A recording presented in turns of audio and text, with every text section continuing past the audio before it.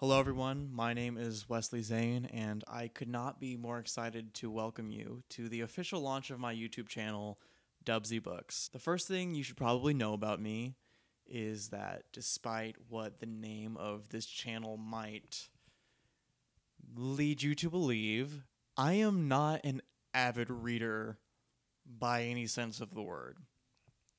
I'm a reader, but I'm only a reader in the way that someone who learns a few chords on the guitar so that they can play a couple songs for their grandma is a guitar player.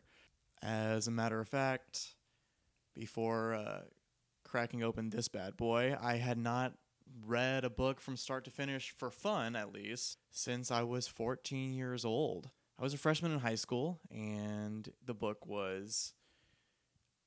I actually don't remember the name of it, but it was the final book in Rick Riordan's Heroes of Olympus series. So it was you had the Percy Jackson books, and then you had those sequel books, right? And I kind of liked the sequel books quite a bit, but I thought the ending was so terrible. It was maybe even worse than what I realized at the time, because I think it eviscerated my love of reading for almost a decade now, like 9 years. But hey, what's 9 years anyways? I think if anyone's around my age, you might be able to relate to our devices and our content intake taking kind of a pretty radical shift over these last few years. Last year, like over a year ago, May 2022, I did finish up with my undergraduate studies, and I finished up with college. After that, I really wanted to start implementing some major life changes. When I was little, I actually did used to read all the time. I think I was 7. I was in first grade whenever I read whatever the first Harry Potter book was.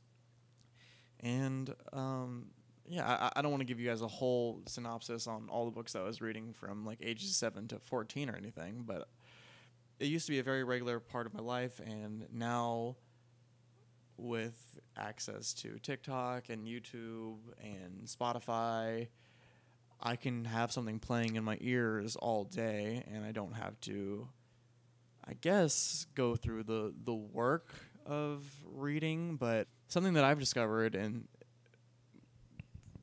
I'll get into it a little bit later, is I don't know how much work it really is. I think, school kind of conditioned me to think of it in that way. I just had deadlines all the time, and again, when you have the internet available to you, even if you're supposed to be reading one of the most heralded books of all time, there's not really a way of knowing for sure which of those ones you're going to enjoy personally. So a lot of the time I'd be spark notesing a lot of critical things, or I'd be skim reading a lot of these like supposedly incredible pieces of literature that I just never really was able to absorb in a super meaningful way. And so, that leads me to a couple of the goals that I have for this channel. The first goal is I really want to give very candid, very straightforward takeaways about my own reading experiences. I can do my due diligence and my research on how to provide responsible literary criticism, but I don't want to talk to you guys in an overly academic way. I want to largely help people who are maybe around my age. I want all people of any ages to be able to engage with my videos, but I'm keeping the people who maybe are taking, world literature, American literature in college, and they don't really know which ones that they should absolutely read from cover to cover, or which ones they should skim. And so I want to talk to you guys in such a way that you can get a better idea for someone who is kind of starting off in their own reading journey. And I would like to provide insights on that level in particular. And you guys will see what I mean as this channel continues to progress. If you guys know anything about this book in particular, you might already be wondering, well, I mean, Wesley, if you haven't been like a very big reader for a long time, why on God's earth? Like what could possibly possess you to pick something that's famously very inaccessible and slow and confusing to be the first thing that gets you back into it? And I guess for me, I wanted to treat it like I'm jumping into like Barton Springs Pool, which is a very cold, natural spring pool here in the city that I live in currently, Austin, Texas. And if you're going to get into any sort of cold water, it's way more painful and agonizing if you just go in like just slowly, like you put your toe in and then like slowly put it in your waist, and then, you know, you get your fucking titties under it, and you're like, oh! Like there's just, you have like so many different checkpoints, you know. Yeah, ankles hurt, knees hurt, dick and balls hurts, waist hurts, tits hurt, head hurts. But if you just cannonball into it, if you just go into it all at once, go into the deep end all at once, if you just go completely underwater, you get over the whole like shock of the cold like relatively quickly.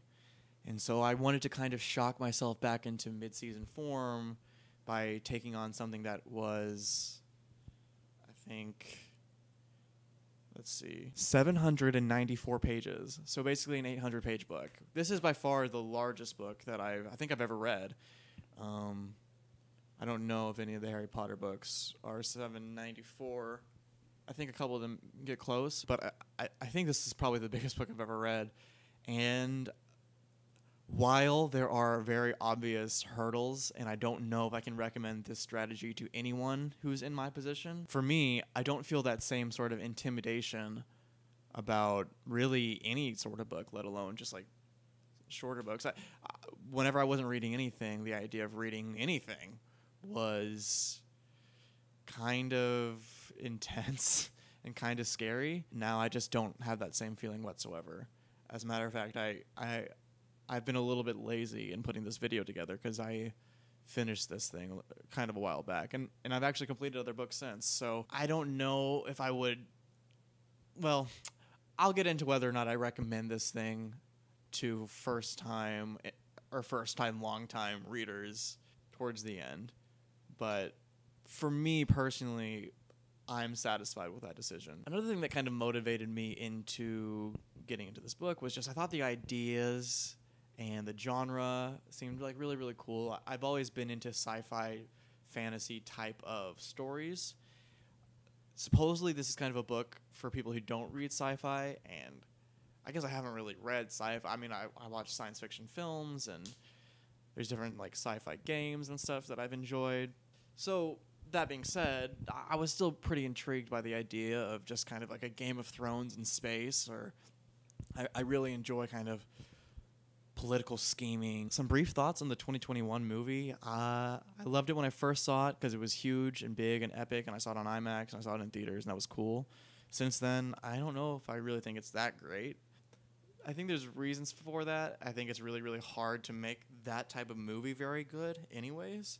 And based on the trailer for the second one and kind of knowing what goes down and the rest of the story, I'm super excited for the second film. I thought the actors in the first one did really amazing, which I thought would have been like probably the most difficult challenge, because just some of the ways that this story is written and the way that these different characters are written, I'll get into that a little bit later on. You'll see what I mean. Chalamet, I think, is really cool.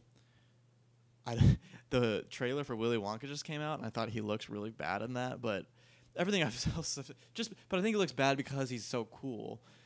And Willy Wonka's supposed to be kind of goofy and unpredictable and quirky and crazy, and I don't know if that's really his vibe.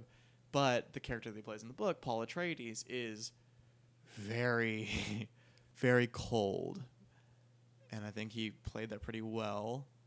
And he brought enough humanity to it to make the film version accessible to people. But the person who I thought really, really was just kind of a shining star in that last one, and I'm excited even more to see what she does in the second one, is Rebecca Ferguson as Lady Jessica. Some of the things that she was just doing with her face. If you haven't seen the movie, it's worth the watch for her alone. She's everything. With all of that out of the way, I'm going to go ahead and give a rundown of the entire plot of the story, and then after that, I'm just going to talk what happens, which means I'm going to spoil everything. Like, spoiler warning, I'm spoiling everything. I don't know how to talk about things without just talking about what happened. I'm not here to tell you that Frank Herbert's 1965 Dune is a tour de force, but, like, I'm just going to tell you what happened in the book, and then we can reconvene, and I'll get into how each stage of it was on my end. So here we go. Several thousands of years in the future, humanity now occupies territory across different planets run by royal families or houses, all of whom are subservient to the Emperor. In this particular future, however, technology is no longer utilized after an ancient war was fought between humans and the machines, and won by the humans. Now, in order to achieve interstellar travel, they must rely upon a substance known as the spice melange, which can only be mined on the desert planet Arrakis. Arrakis is a nightmarish hellscape with no moisture to speak of, and massive sandworms consistently terrorize the terrain. The people native to the planet, known as the Fremen, have been able to persist for millennia with the undying plan to ever so slowly create a fertile, Eden-like environment filled with vast swaths of water, largely due to the religious belief that one day a savior will arrive known as the Lisan al-Gaib to lead the ecological revolution. In reality, the Lisan al-Gaib is nothing more than a myth that was planted amongst the Fremen generations prior by missionaries belonging to an all-female society of witches known as the Bene Gesserit. Now these ladies are a bit strange. They manipulate the political landscape from the shadows and practice eugenics in an attempt to one day birth a male version of themselves with unrivaled power. The Kwisatz Haderach. The Lisan al-Gaib myth, as well as many others like it, were spread to primitive cultures across the Imperium in order to foster subservience for the Kwisatz Haderach's arrival, whenever it shall come. The story kicks off right after the Emperor informs Duke Leto of House Atreides that it will be his house that is responsible for taking over mining responsibilities on Arrakis from House Harkonnen. This order is duplicitous in nature. Under these circumstances, we are introduced to our protagonist, Paul Atreides, the boy child to his father Leto, the Duke of House Atreides, and his mother Jessica, an esteemed but notably unmarried Bene Gesserit lady. Jessica takes him to undergo testing from the creepy Reverend Mother, Gaius Mohiam. Once he successfully survives the test, we are left to wonder if Paul really is the Kwisatz Haderach of legend after all. Shortly after landing on Arrakis, the Atreides are ambushed by the Harkonnens with the help of a spy within the Atreides ranks, the treasonous Dr. Yue, as well as the Emperor's personal military force, the brutal Sardaukar, disguised as Harkonnen soldiers. The Duke is killed and fails to take down the Harkonnen leader, Baron Vladimir Harkonnen, in the process, despite a desperate final attempt. The Atreides are almost entirely wiped out, but Paul and Jessica are able to survive and escape with the help of the traitor Dr. Yue, who has his own vendetta against the Baron and wishes no harm to Paul. Paul and Jessica survive the desert long enough to successfully join forces with the Fremen. After successfully assimilating into their ranks, Paul and Jessica discover that these indigenous people are in fact extremely lethal fighters themselves, perhaps even deadlier than the feared Sardaukar. In addition to possessing extraordinary capabilities in hand-to-hand combat bred through generations of oppressive conditions, they are also able to navigate the harsh terrain by riding on the backs of the fucking sandworms. Paul and Jessica, with their Bene Gesserit knowledge of the Lisan al-Gaib myth, successfully manipulate the Fremen into making them question if Paul himself really is their long-awaited savior after all. With the newfound direct access to spice, Paul's powers only grow more fearsome, consistently lending more credence to the Messiah murmurs amongst the Fremen. In the midst of the situation, Paul further assimilates by finding a life partner and woman to mother his child, in Chani, daughter of Liet Kynes, planetary ecologist of Dune and Fremen leader. The Fremen hold a ceremony to fully welcome Jessica to the clan as their new Reverend Mother, replacing the old Bene Gesserit who is old and dying. As a part of the ceremony, Jessica drinks a mysterious liquid that is only made safe to drink by her witch-like chemical manipulation. Once Jessica has achieved a heightened state from the liquid, she is embraced by the dying Reverend Mother who transfers her entire spirit into Jessica's mind. This ritual has been practiced for millennia, meaning that Jessica absorbs the collective life memories of countless generations of Bene Gesserit, and even those who came before. She is unable to shield this from affecting her unborn daughter. The child, Aaliyah, also absorbs the collective memories while still in her mother's womb. Only with the aid of her mother's calming presence is Aaliyah able to keep from succumbing to fear and losing her mind. Aaliyah is born with a complete understanding of the evils of mankind. She never experiences an innocent moment. Immediately upon her birth, she is feared and viewed as evil by many Fremen due to her unnatural behavior. 2 years pass after Jessica's ceremony, and now Paul is faced with a significant ritual of his own. In his time spent among the Fremen, Paul's capabilities have grown dramatically due to increased exposure to the spice. He is fully rounded into the messianic figure he was always destined to become. Today marks the final test for the savior, Paul Muad'Dib, riding his first sandworm. Once approached by a worm larger than he has ever witnessed before, Paul is able to harness the power of the desert and ride the beast successfully. Paul has ascended to god status.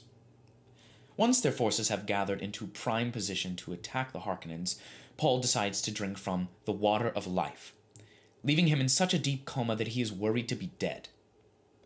When he eventually comes to after an extended rest, he has achieved near omniscience. Now, instead of having brief glimpses into potential futures, he sees all of time, past, present, and future, all at once. When the attack begins, Paul and the Fremen ride their sandworms into battle and make quick work of the Harkonnens. The Emperor tries to throw a fit and manipulate the situation to his advantage. He attempts to have the Baron's nephew, Fade Raltha, duel Paul to the death. In the end, Paul takes the Emperor's daughter as his wife and anoints himself the new Emperor. There is no righteous conquest. However, since Paul now understands with his newfound omniscience that there is no averting the bloodshed and the holy wars to come, the full realization of the terrible purpose that he has spent the entire novel hoping to avoid has settled in and been accepted as fate.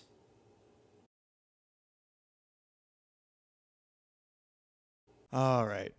So, given that this book is a bit of a mountain, if there weren't at least some bits that were extraordinarily good, there is zero chance that I was going to finish this thing. So, Dune is split up into 3 different sections of books, and books 2 and 3 are great. A bit of foreshadowing there for the next part of this video, I know. I started to get pretty sucked in after the Harkonnen invasion. Once the Duke dies and Jessica and Paul have to escape into the desert to go find the Fremen, I finally started to perk up a little bit in my seat. From there, it really just never stopped escalating. One aspect that I actually did love even from the very beginning, it's just the perspective that the author decided to use. Essentially, 90% of the novel is just spent hopping around inside the minds of all of the characters of the story. And I can see why some might gravitate to other books that reveal themselves more through consistent action. And as I progress in this channel, maybe I'll find that I prefer that as well. But as someone with a very, very distinct and hyperactive inner monologue, for instance, unless I actively try to pull myself out from behind my eyes by doing something like reading a book, most of my life experience is basically just all of the words that are hopping around my head in sequence at any given moment. And so with the way this was written, I felt like I was able to get a pretty intimate feel for all the primary chess pieces, particularly Jessica in the earlier sections and Paul in the later ones. Even though he's pretty inhuman and it's hard to relate to, I guess, by that point, I just couldn't get enough of that guy. Like, I found him so compelling. In a way, I could see a critic viewing the next thing that I'm going to say as a bit of an indictment as far as being too simple or something.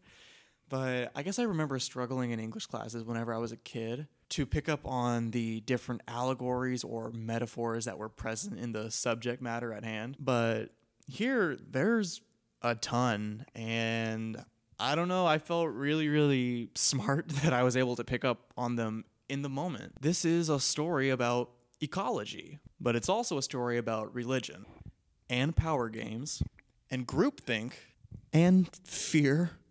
There's a lot happening in this. It also makes really strong use of the sci-fi genre, as far as I can tell. There are 2 instances of this that I want to point out: the birth of Alia and the ending. So, as compelling as this story is, I didn't really find it to be especially emotional, and I got through a giant chunk of this thing without ever really considering the possibility of crying. But then, out of nowhere, Alia happens. It took me a while to try and pinpoint exactly why this section disturbed me so much. The idea of robbing someone of the ability to experience anything for the first time in life in a way that is really unique to their own self is such a horrific idea. She is her own person in the world, and yet nothing about who she is hers. She doesn't 100% own any of her own person, any of her own self. And to have to watch a mother subject her unborn daughter to such a fate, chills, goosies. And as for the ending, this might be the best ending to any book or movie that I can think of. It's like Michaela Maroney's vault landing at the 2012 Olympics. Like it's just flawless. Like just, the whole third book is soaring through the sky, and it's perfect. I really think that you can use what you think about Paul to discover a lot about yourself and how you view the world. Basically, if you think that free will is a thing in the Dune story, you think Paul is evil. And if you think there's no free will, you might still see him as evil. It's possible, but he suddenly becomes way more sympathetic. And I'm definitely more in the latter. I couldn't personally see any reason to doubt that he was not going to be able to avoid his terrible purpose that he kept mentioning. That boy was going to lead millions to die in a jihad, whether he wanted to or not. And at the bare minimum, I know that it caused him pain. I know that he didn't want to. It's just that where there's room for analysis is in every step of the story, his actions lead him right into that fate. And he does keep choosing to do that. I'm just going off of my own interpretation here. I'm just thinking these things through. And maybe I'm biased because I don't really necessarily believe in free will in real life. And I didn't get the sense that it exists in the book either. The way I see it, Herbert repeatedly points out just how important it is to fill this critical void that we all have as humans with something to put our faith into. The Fremen lead dreadfully miserable lives, and yet they persist on Arrakis because they're able to gain fulfillment by living for something greater than themselves. But what's really, really important to note, I gotta mention it here, and it's gonna be a bummer, we gotta talk about it. There is nothing greater than themselves, at least in the story. Their religion is a lie, and their prophet is false. And yet, I think it's crystal clear that the author is trying to tell us the person who suffers the worst fate in Dune is Paul. Once he finally ascends and fully realizes his Kwisatz Haderach form, there is nothing left for him to discover. There is nothing left for him to put his faith into. He sees all, past, present, future. He is imprisoned by the inability to ever discover, and therefore is totally stripped of the remaining bits of his humanity. Also, it's really clear that he's tormented by his ability to see all of the flaws in his peers and anyone who's around him. And yet, he is hopeless to do anything to help. Stilgar, for instance, is a total shell of himself by the end of the story. But we would all, 100 times out of 100, rather be him at the end of the book, because even though Stilgar might be a shell, Paul is in hell. Bars. Deciding what we put our faith into is a really challenging tightrope. Even though filling that chasm in each of us is maybe the most important thing we can ever do, the existence of that hole at all is probably what represents the greatest threat to our well-beings. Not only will most known ways of filling it lead us off of a cliff, refusing to fill it at all will rot us from the inside. And that, my friends, makes for a pretty metal ending. Okay, so right out the gate, the first thing that sucks about this book is the cover. I mean, look at this. What is that? I mean, this is truly a 2-pack of ass. This is terrible. I had a horrific realization visiting a bookstore with a friend of mine, And I saw a newer copy of Dune, and the cover looked so cool. And I wanted to buy it so bad just to have, even though there is no chance that I read this thing again for at least several years. Is that a common problem? People who read books, is this a problem? Is this going to be an issue for me for the rest of my life? Am I going to be constantly like having to fight off the demons telling me to buy new copies of books just because the cover's cool, even if I'm not going to read them or I've already read them? Because that's a shocking realization that I was not prepared for. The cover. It's so uninteresting. It's just a rectangle. I mean, it looks like there's a couple of little figures there, maybe in the shadow of what might be a sandworm. They could have done so much better. And if you look at some of the other copies, they have done so much better. And I'm just a little bitter that the copy that I decided to steal from my brother, who was already borrowing it from a friend of his, is this cover. I mean, what did I do to deserve that? It's just lackluster. I deserve better. In terms of the actual issues with the story, it's boring. I mean, it's just really boring. I just want to insert that Scott Pilgrim clip of Scott Pilgrim going, wow, it's boring. Just the way he says it, it perfectly encapsulates exactly how I feel about the majority of book one of this book. It just moves really, really slowly. And I don't even think that the slow pace is an issue. I gotta say, this thing doesn't get good literally until at least 400 pages in, which is crazy because there's no way that I can, in good faith, recommend this book to people who don't read books. I'd be sabotaging them. Like, I can't do it in good conscience. It's just not an option. So I'm not going to do that. You can realistically fit the size of 3 decent books into the first 400 pages of shit that is the first half of this book. It is worth it in the end.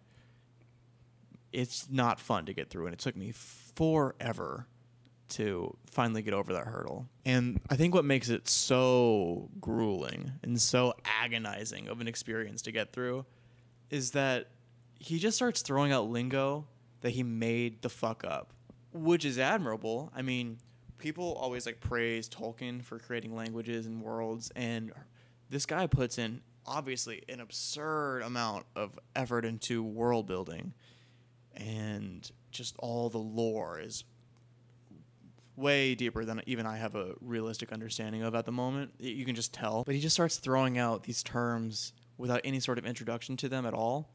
And I thought it was silly. I thought the idea of turning to the multiple appendices, and so Appendix 1, Appendix 2, and then, okay, so there are 2 separate appendices and a terminology of the Imperium section that you can consult during the back of the book if you're ever confused within the first, 100 pages or so. And I actually recommend that you do that. Not because I did that. I didn't do that. I thought it was stupid and goofy. I thought that idea seemed kind of ridiculous, and I don't think that you should have to. But realistically, if you want to get a decent idea of what's going on, you ought to. Because I don't think I really understood what the Chome Company was ever. I don't think they control money, kind of. I didn't really get a great sense of it until I think towards the very, very end. The guild I got a little bit. Oh, here's the real thing that I'm embarrassed to admit. I think I was 7/8 of the way through. I thought Princess Irulan was Paul's daughter that was talking to us from the future, because all of the little chapters start from sayings of books that have yet to be written in the story, which is a really cool thing, I might add.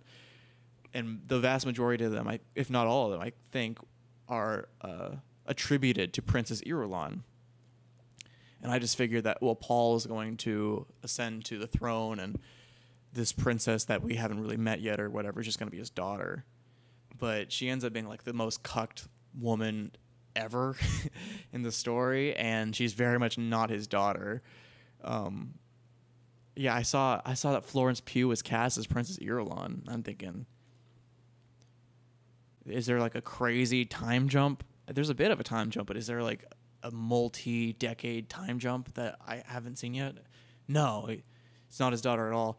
So I think contextually you'll be a lot less confused, and maybe the beginning section will be a little bit smoother, and you can kind of get through the slow pace of it all a little easier than I was. And that's pretty much it for all the things that I really can't stand about the book. And I would honestly say that the cover here in this instance is just as the cover is genuinely just as big of an issue as the other two for me.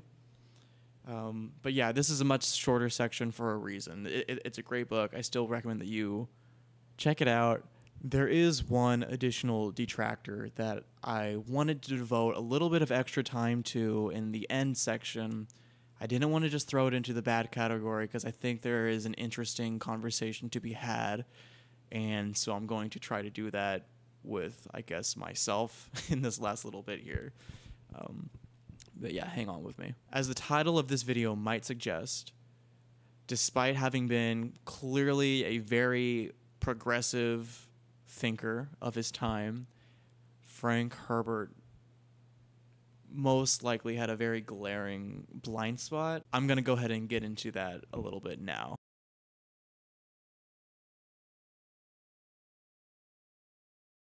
So I am far from the first person to point this out, but as far as I can tell, there is only one gay character in this story, the Baron.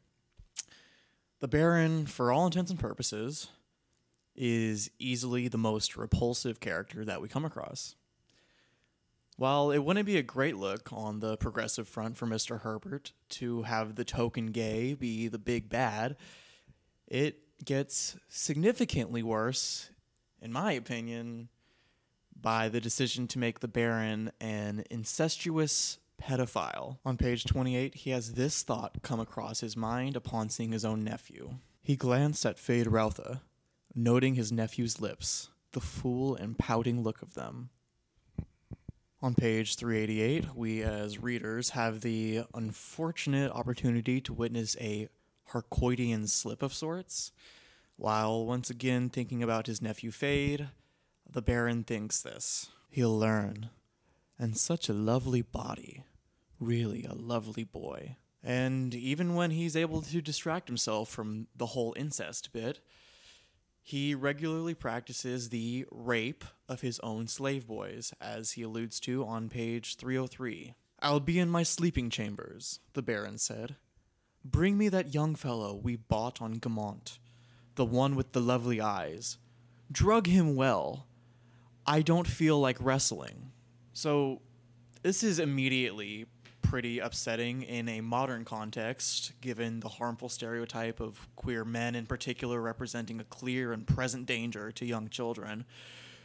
But it's not 100% out of the realm of possibility that the Baron's characterization is entirely coincidental. I always want to be careful about making snap judgments, particularly about those who lived in a different time and are no longer here to defend themselves. Fortunately, the internet is a really remarkable place, and there are opportunities abound to find more context for Mr. Herbert's thought process. Right here on YouTube, you can find a guest lecture that he did at UCLA in April of 1985, just about 10 months before he died. At one point, a student takes the opportunity to ask Frank about why he decided to portray his token gay character in a way that, and I'm quoting the kid now, "can only promote bigotry and violence against lesbians and gay men." His response is pretty interesting. "I was saying that homosexuality is a natural occurrence in our society, and to be in your teens, you're naturally this way." He goes on to say that primitive societies have dealt with it in a different way than our society deals with it. And lots of times we create the abhorrent gay, and there are abhorrent gays just as there are abhorrent other individuals, by our social reactions to them. And I just gave you an abhorrent gay in the Dune books. Side note, Herbert actually pronounces the word abhorrent as aberrant, which is really cute to me. So go watch that if you are interested in hearing that word pronounced that way. But what I was also saying to you was sadomasochism is sometimes a part of this. I can give you chapter and verse on that. And that gays have a much harder problem coming out of the social pressures than the rest of us do in many instances. Now, on the one hand, for someone to even be willing to admit that homosexuality is a natural occurrence was probably a pretty progressive thing in and of itself to say amongst any crowd in the United States in the mid-'80s. But I found the comment about sadomasochism to stick out in particular. I did a little bit of half-assed digging on the internet and tried to find studies linking homosexuality with any sort of predisposition to sadomasochistic tendencies to see if I could try and clear up what his point might have been. And, well, I wasn't able to find anything on that front exactly. There are a number of papers that delve into the different behaviors of gay men as opposed to straight men who decide to engage in S&M in general, and I think I may have found the most good faith interpretation possible of what Herbert may have been attempting here. I'll have these linked in the description, and I encourage you all to take a look for yourselves, but essentially, the largest statistically significant distinction in sadomasochistic behaviors is this. Gay men who engage in S&M appear more likely, on average, to gravitate towards sadism or hypermasculine behaviors, while straight men appear more likely to lean into masochistic or humiliation-based practices. There's also a reference to prior research that had been apparently found that gay men might have an anti-effeminacy bias, the implication here being that for both gay and straight men, their respective S&M behaviors are likely indicative of a desire to escape from the pressures of their societal expectations. So, given that bit of background, Herbert's comments on the roles that sadomasochism and social pressures play make a bit more sense, I guess? The thing is, though, that these studies also made it very clear that these are occurrences in consensual interactions, and that basically, regardless of whether someone is gay or not, most of these people have well-adjusted positions in day-to-day life while keeping their sexual preferences entirely siloed off from any potential unwanting parties. It also seems like the vast majority of people don't delve into the world of sadomasochism until after they've already experienced plenty of vanilla sex anyway.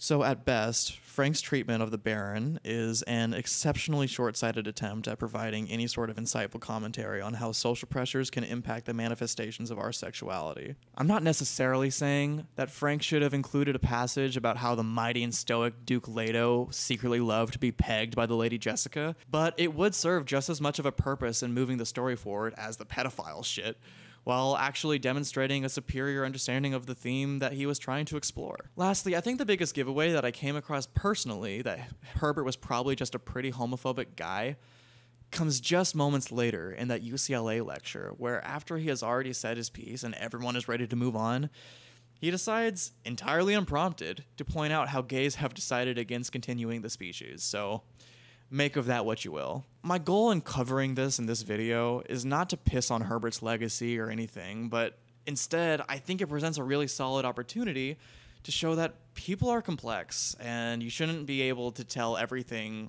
or really much of anything at all, based on one single opinion they might have. For instance, who knows? That homophobic neighbor of yours might also be really passionate about ecology and the need to protect our planet. Maybe you should go explore that. So, typically when reviewing books or films, most critics are a lot of the time encouraged to give some sort of number score, usually on a 5 to 10 point scale. But I don't really believe in that, especially considering my opinion is so often influenced by a ton of just auxiliary factors, and it can really change day by day. So I would never feel super confident to give anything like a rock solid number score and put that on the internet for it to... It's just now occurring to me that I do have a letterbox, and I do that, I guess, technically, but don't read into that too much if you ever add me on there. Anyways, we're not doing that here. No number scores on this channel. Instead, we have badges, okay? So yeah, I'm going to use this video to introduce you guys to my badge system. These are going to be little descriptive badges that I assign to the different books that I'm reading. They will serve the purpose of quickly summarizing some of their more significant components. To anyone out there who plays NBA 2K, this should make perfect sense. It's basically that. You know what I'm talking about. Anyone who doesn't play 2K, you'll probably catch on very, very quickly. By the time I'm 10 videos deep or so, you guys should be more or less familiar with all of the different badges in my catalog. So, For Frank Herbert's Dune, I am assigning the Spark Notes Repellent badge. Just because I do deem this book to be worth your time if it is assigned reading in class or anything, and you're wondering if it's worth the investment. I am also assigning it the Just Trust Me badge because it does have a slow start, and this one is really stretching it. And yet somehow it is all worth it in the end. As a matter of fact, from this point forward, I am renaming the Just Trust Me badge to the Dune Just Trust Me badge. And with that, my video comes to a close. If you have made it this far, thank you so much. I have really big plans for this channel. I'm really excited to tackle a ton of different books that you guys might be recommending. I'm going to link some of my socials just in the description. I'm going to try not to be super annoying at the end of every video and tell you to comment and subscribe and everything, but hopefully that goes without saying. Obviously, it helps me out a ton. And yeah, I can't wait to produce more videos for you guys, and hopefully I get better in the process and make things more engaging. They shouldn't all be this long, by the way. I hope the majority of them are gonna be just kind of my general thoughts and then some badges, and you know, maybe I'll go for like a more extended type of video again for specific things that I really want to do, that I want to do bigger deep dives into. But just this is kind of a grand opening of sorts, so I wanted to go a little bit above and beyond for this one, but the vast majority of them I want to try to shoot for like 8-12 minutes. Just give like some general breakdowns, throw a badge or two, and then move on to the next. Thanks once again. I've been Wesley, and hopefully you see a lot more of me here on Dubsy Books. Love you all. Bye.